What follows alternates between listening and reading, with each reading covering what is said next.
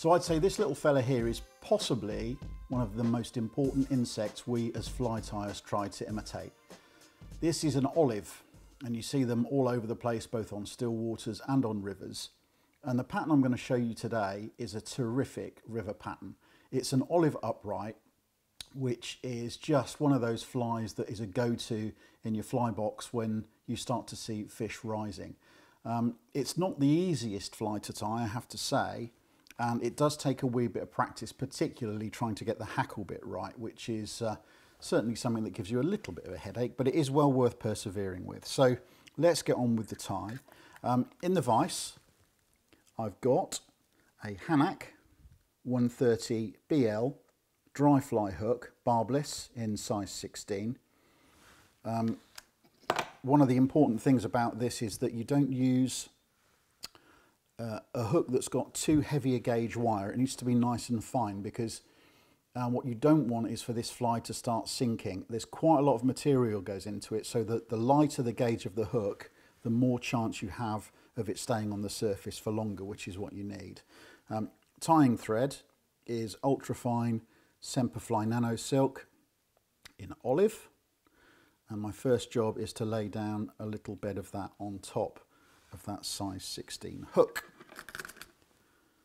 Just trim off. Now, the key to this fly is a really nice balance of CDC and the hackle. And the hackle's the bit, as I said, that does cause you a few issues. So the first thing I'm going to do is I'm going to grab 2 CDC feathers. You can tie this in other sizes, so you can tie it on a 14 or even a 12, and the more weight the hook has, the more CDC feathers you need. A 16 needs 2, or that's what I've found anyway. This is just about right. So 2 feathers, tips lined up, and I'm just going to lay those on top of the hook facing that way, so with the tips going away from the eye, like so. Just try to make sure, really important, that you leave a good few millimeters of the hook showing here at the eye end, because that's where some materials are going in to try to make this fly work. So first job is to get this CDC in. I'm just going to do a couple of turns loosely, and I'm just going to have a little bit of a measure, and I reckon that's just a little bit too long, so I'm going to shorten it down. You want it about the length of the hook, really, maybe a little bit longer, but certainly not too much. Just squidge that down a wee bit. Once you're happy, lock everything down with your tying thread. Now I'm going to start to take my thread down the hook towards the point, and when I get kind of just about level with the point, I'm going to stop, and I'm going to bring my scissors in. Just lift up those butt ends of the CDC, and using a horizontal cut, trim off. And then what I can do is use my thread to carry on going down, and you start to get that nice tapering of the body. So you can see it's thicker at the top end and thinner at the end. A couple more materials going in there. I'm just winding my thread back up towards those CDC feathers, and I'm going to stop there, and then I'm just going to come in, lift the feathers away, and I'm going to essentially turn those CDC feathers into a little post, just like you would if you were tying a clink hammer. So a good few thread turns around the front end, and then just make sure all of those fibres are up and out of the way, otherwise that will cause some problems later on. A couple of thread turns over that side too, and I want that to be sitting upright like the wing of an olive. So I'm going to now bring my thread and do kind of horizontal turns around the CDC. This is quite tricky too sometimes because it pings off, so just be slightly patient, take your time, and just make sure you can get a few thread wraps around the very base of that CDC. Really important that you keep that really down nice and low. You don't want it going kind of halfway up, because then it starts to look really untidy. Okay, pretty good, pretty happy with that. That's the first stage done. Can be quite tricky. Okay, the next bit is to put my hackle in. Now, what I'm using for this is grizzle hackle. It just really works nicely and it looks so nice on the finished fly. And I'm going to take a feather and have a little bit of a measure here. So here's the hackle that I'm going to use, lovely barring, and I'm just going to pull that out and measure that against the CDC, because what I want to try to achieve here is a hackle that's about the same length as those CDC feathers. I would say that's about right, so you can see that they measure about the same. Okay, you don't want anything that extends too long, it starts to look too untidy. So, pull off, and I don't want too much, so I've just got kind of a couple of inches of hackle, and I'm then just going to strip off the bottom few bits of the fronds of that feather, so I'm left with a little stem like so. Then I'm going to hold that against the hook and just catch that in with the feather facing away off the front end of the hook, like so. Again, all the way down, just a couple of turns back up again. Okay, not going to wind the hackle on just yet at this stage. The next stage is I'm going to put the tail on, and it's going to be a coq de Leon tail. I just think this is perfect for these olives because, you know, you get again that barring, looks like the real insect, and try and stay as true to the real insect as I can with the tail because this performs such an important job.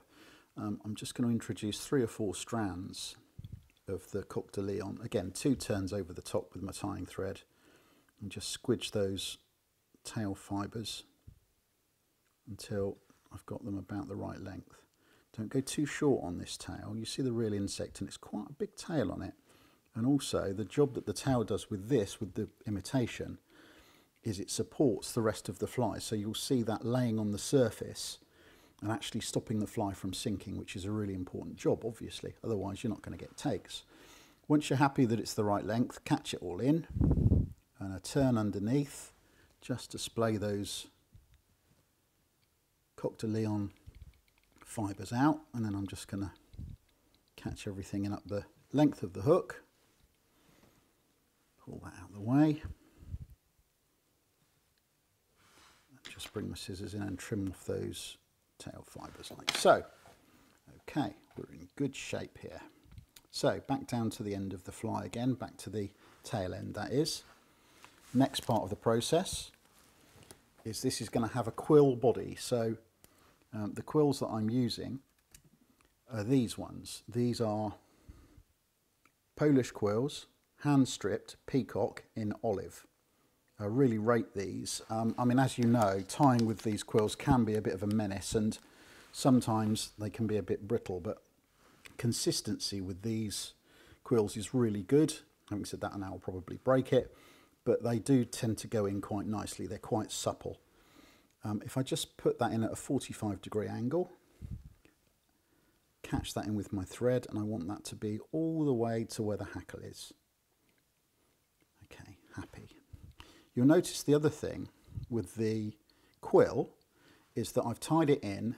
There's a dark side, a brown line, and an olive side where the dye is. I've actually tied it with the olive side uppermost. Now the reason for that is when I start to rotate that quill around the body of my fly, the dark bar at the bottom will be the back, so it will look a little bit more natural. Okay, I've caught that in all the way up to the hackle and the post. I'm going to use my hackle pliers to build up my body now, just very carefully and delicately here, and reasonably precise with the turns. So you don't really want to overlap the quill. You want kind of each turn to lie next to the previous one, not actually overlapping it, otherwise you get the body a little bit too bulky. Just nice and carefully up to just behind that post. Lovely job. And then just catch it in and lock it down with my tying thread. Like so. Okay. Trim off. Now I'm not going to put resin on this. Part of the reason is that I don't want to add any weight, any more bulk to that part of the fly, because it's a delicate operation balancing this stuff up, and if I put resin on here, that will weigh too much and could pull the fly under the water surface, which I don't want. The next thing is a little bit of dubbing, not too much. This is going to be fox squirrel, just a really natural, very fibrous, bushy dubbing. Just got a few too many guard hairs with that one. I just want something like that. Obviously I'm not going to use that much of it, I just want a pinch really. And I'm just going to build up a little ball of dubbing that will support the hackle when it goes in. So that's probably enough. And I'm just going to give that a little wind behind my post. Lift up and just chuck one turn in the other side. Now what I'm going to make sure I do with my thread is that I want the thread to be back behind the CDC and the hackle. So one more turn to put it that side of the CDC feather. Okay, the reason for that is I'm now going to grab my hackle, again hackle pliers coming in, and I'm going to wind it kind of diagonally, so not in a straight line, I'm going to wind it so it goes from sort of a 45-degree angle following the line of my finger, so the turn will go there behind that tying thread. So my first turn is there. Whoops, just popped out the pliers, just do that again. First turn is there. Then as you get there, you go round the back of the post, just one turn of that, over the top again, and I'm just going to pull that CDC back, and again round the back of my tying thread. Don't want too many turns of this, but you can already see what a lovely profile this fly has. That's 3 turns. I'm just going to take one more, and as I do that I'm going to drop my hackle pliers and lift up my thread at the same time, so I can then lock everything down. Just shorten up a wee bit and just drop in a couple of locking turns with my thread just behind the eye. Then again lift up the hackle pliers and bring in my scissors. Now don't go in kind of chopping, just sort of push the tips in until you feel that stem of the hackle and trim it off. Quite a delicate little operation. Okay, take a breath. Right, next part is to tidy all of that up. So I'm just going to push those hackle fibres back a wee bit with my finger and thumb, so that they're all clear of the eye of the hook, and then I'm going to bring my tying thread in and just put in a few locking turns again, just to kick everything backwards, and then just grab another tiny little pinch of my fox squirrel dubbing. It's probably a little bit too much actually. I don't want much of this at all. I mean, it's only going to form just the tiniest little head. Slide that up. Again, brush the fibres back. So that's why it's so important to leave enough room at the head of the hook. So as I wind that round, you can see those fibres from the fox squirrel popping out and giving you that sort of buggy look at the head of the fly.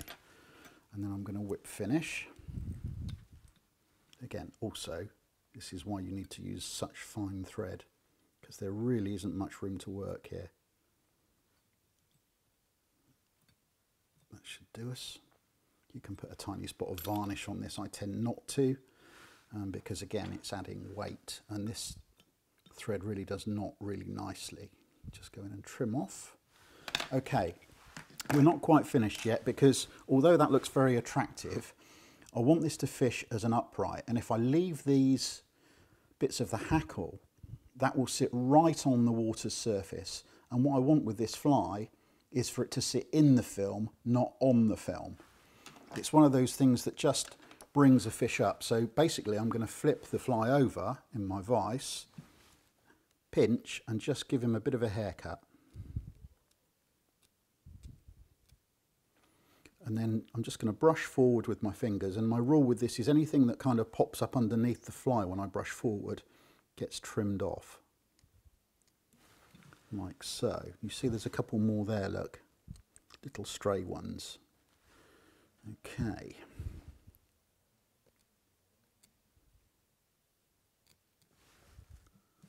Just a little bit more hairdressing.